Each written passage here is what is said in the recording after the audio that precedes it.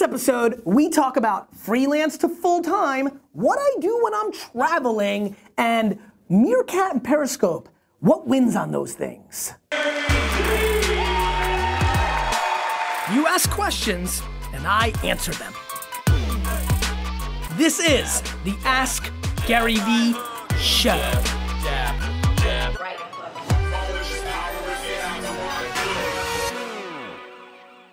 I love this idea of like color. It's the show, black and white. It's not. Cool. Got it. Can we start it with this too, like with this? They can see. They can see this. This is how it went down. Yep. Like this is in it. 100%. All right. Hey everyone. Just gonna hand this off. No trimming. I'm just going. It's until I shave it outright. It's just gonna be angry. Just angry. You got this too? Yeah. No. I think I didn't get a thing. All right. Here Oh, I goes. think Gary, that's why. 88. 88. Ready? Yep. What's up, everybody? This is Gary Vaynerchuk, and this is episode 88 of the Ask Gary V Show. 88, a great number for me because I'm a huge fan of Al Toon. One of my favorite players of all time, probably my favorite Jet of all time. Like, push comes to shove, I think I would go with Al Toon, number 88 of the New York Jets. Just a smooth wide receiver that I enjoyed in my heyday of my youthful Jets watching, getting excited for football. I have decided I'm going to the NFL draft, and that gives me a solid opportunity, I would say a high probability of being the face of the Jets draft pick, because this is in Chicago now. There won't be a lot of people wearing Jets jerseys like normally in New York. I and AJ will be doing that. And so look for me on NFL Network and ESPN.com on draft day because I fully expect to make an appearance, and we'll see how I react to the 6th pick in the draft. Excited about the show. India was sick yesterday. She's feeling slightly better. I appreciate the hustle of working through that and not being soft India and staying at home another day. A little bit of switcheroo. Stefan showed D-Rock. D-Rock not behind the camera. Is this a training in process in case you ever got sick? Yes, I like that. Let's get into the show. Jean-Luc asks, this question really got me thinking. When do you shift from hiring a freelancer to hiring someone for full time? Jean-Luc, easy question. It's just easy. There's really a couple of scenarios. Number one, the moment you fall in love with them and you say, you should join my team full time because we're gonna be great together, this will bring value to my business. Number two, when you have a necessity, when your business is growing, whether it's a new client or you're selling more of your stuff that they're producing for or whatever it may be, your business has grown and now you have a tested employee that goes to full time. There's a third scenario when the freelancer is so infatuated and in love with your business that they're pushing aggressively to join the team. It may not be practical. You may not be able to fully afford it, but your intuition tells you that long term, 9 months from now, the ROI will start kicking in, and I want to reward this person's passion around me, so I'm willing to make a little less money in the short term for that relationship and that stickiness of the long game. Those tend to be the scenarios when you make the shift. Jean-Luc. Zach asks, what's your travel schedule like to and from the office? Car, train, Uber, walk? And how do you spend that time? Travis? No, Zach. Zach. I just thought Travis because of Uber probably. Oh. Zach? Zach, yeah. Zach, I live on the Upper East Side. Our office is on 24th and Park, so on the east side, it's a straight shoot down from Park Avenue. That is 90% of the time my move in the morning. Then I obviously travel a lot, so a lot of time it's to JFK or things of that nature. It's always in Uber or black car or taxi, so it's usually in a car. I'm sitting in the back, seatbelt on, safety first. What? I don't even know why I did a hashtag there. Safety first, what? Fuck. That is ridiculous. I call my mom, call Brandon, check my email, check my Twitter, look through my Instagram, that's really what I'm usually doing. It's usually Mom or Brandon, Brandon who runs Wine Library, to catch up on the day, to strategize a little bit. Checking email, checking Twitter, looking through Instagram a little bit. Right now, checking my fantasy baseball team and the news around fantasy baseball. And then moments in time, right? Where check my nuzzle for news. And in about maybe 7 or 8 days, I'll start checking the NFL draft news. That will go away. Then I'll get into training camp news. But for the most part, I'm fully in Mom, Brandon. Once sprinkle in my sister there a little bit, but my sister and dad come more ad hoc during the day. That's kind of how I do it. Brian asks, Gary, did you catch the Wired story on Walt Disney World's billion-dollar magic band? How do you see this space evolving? What do you think about the necessity for these online-offline bridge technologies? Brian, I mean, you know the answer, right? Like, this is an interesting question because this is inevitable. Smart technology is gonna eat up the world. Everything in the world will be smart, all of it, all of it. Your shirt, your pants, your underwear, your sneakers, your socks, the wearables. It's all coming over the next 10, 20, 30 years. It allows things that are physical to go so much further in the digital world. The layering that and the ammo that this gives Disney in that upfront investment is extraordinary.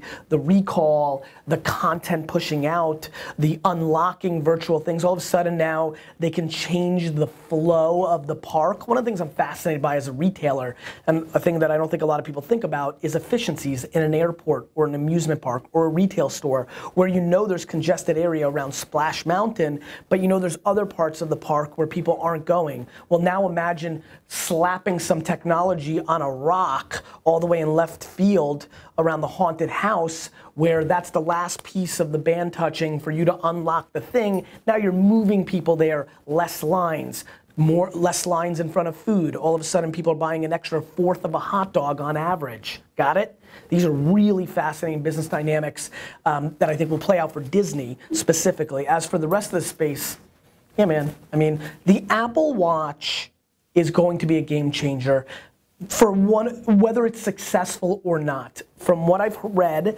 and I have one on pre-order, this buzzing on your body, which is saving you time from looking at your phone, you know what I think about time, is super fascinating. It's gonna start, if it clicks the way the smartphone did, you'll start having people at scale with it. It's gonna be the next smart thing that kind of happened, the watch. It's just all coming. You're properly looking at it for your business. Everybody should be looking at it for their business if they produce stuff.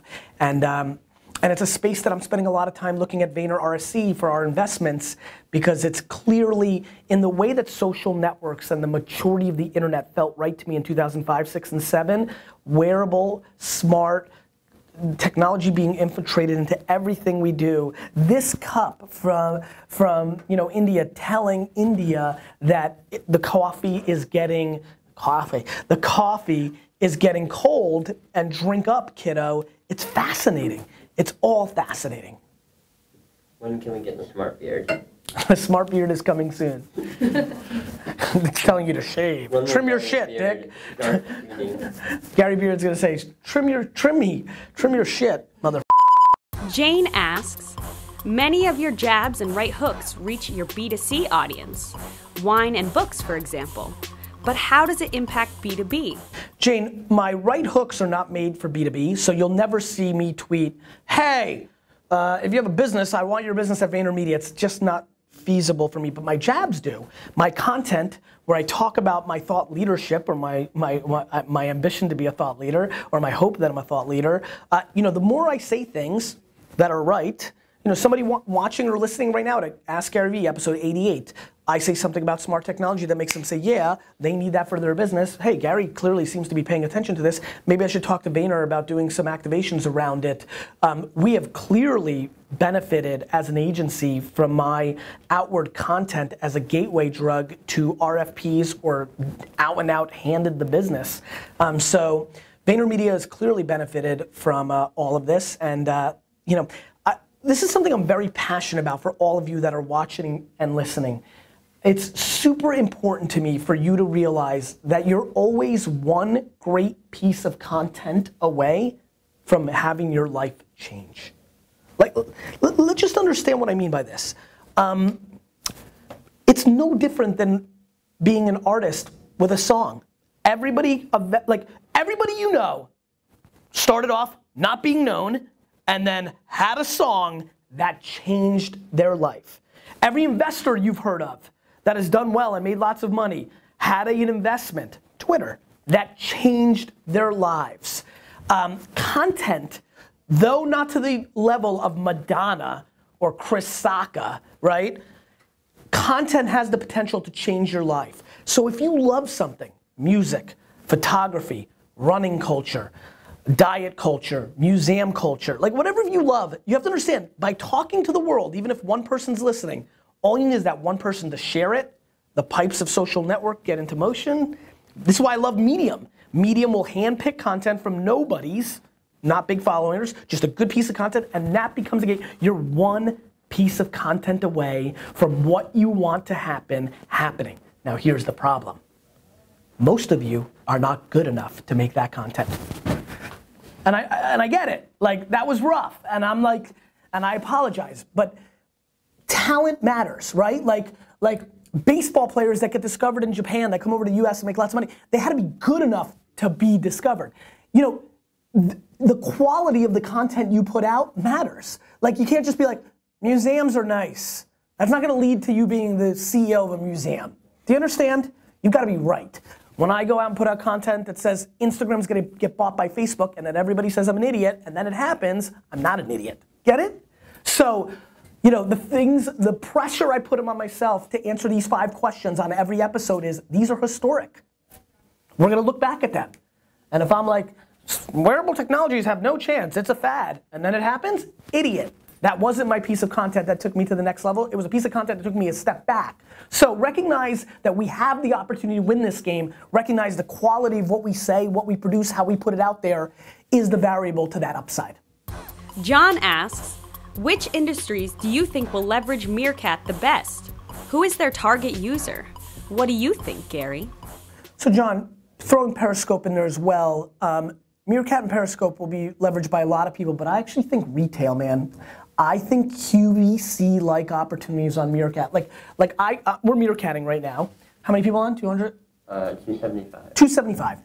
You know, I could schedule a Meerkat, and I'm planning on doing this, by the way, in a couple of months, maybe a couple of weeks, where I'm gonna say from 6 p.m. to 9 p.m. Eastern, I'm gonna do a QVC-like wine show, where I'm just gonna sit here and taste wine, and somebody, D-Rock on the other end is gonna be like, this person asked this person asked this. Like, we're literally gonna do a live QVC. I think retail, selling stuff on live is very real to me. I'm a big believer in it. Imagine I'm Meerkatting, then I'm tweeting or Facebooking links to the things I'm talking about. People are interacting, sharing links. It's just super fascinating to me. So my big bet is that retail will be able to take big advantages of it, because it's the people that can really take advantage of what this is replicating. The reason I do well with business is I realize nothing really changes, things just evolve. Meaning, Meerkat and Periscope are just live television. What does well? QVC. What else does well? Entertainment. So somebody can start an entertainment show. What else does well? Sports. So I could see a local minor league baseball team, or you know, like there's just sports does well, right? So like you could start a Frisbee league that you get people into by watching it, and then sponsors will pay you. Backyard basketball leagues, you know, the fighting the hardcore fighting that you see on YouTube that gets me into the rabbit. I mean, I waste no time on anything, and even I once in a while get suckered into like street fighting on YouTube because the knockout is just so intense. You know, I would watch that on Meerkat. I would watch that on Meerkat right now. Like if 2 dudes want to raise their hand and fight, 2 chicks, I mean, you know, whatever, fight. I'll watch that shit. I mean, I'll pay $2.99 to watch it live. So I think that anything that's live on television, Periscope and Meerkat have the chance to play in. That's where I see the upside. That's it? Yeah. Oh, great. That was a good show, solid answers. That's good. Question of the day. I want to break it up into 2 parts. 1, would you televise anything on Meerkat and Periscope consistently? And 2, how much time in a 24-hour day would you allocate to watching something live on one of those platforms? Fascinating stuff, really, really interesting. By the way, on the record, even though I'm a big investor in Meerkat, on the record, still convinced in my body at this moment right now that live streaming is a very challenging sector. And, you know, in the debate of who's gonna win between Meerkat and Periscope, and I know I wrote about this, but I'm gonna say it again for the show, you know, neither feels equally as possible as one or the other, and I still think that damn ghost in LA, Snapchat, is a wild card in this entire game. So, you keep asking questions, I will keep answering them with my beard. People focus on too many small details. Way too many people in this room are gonna spend the next 30, 40 years of their lives trying to check the boxes of the things that they're not as good at, and that you're gonna waste a load of time and lose.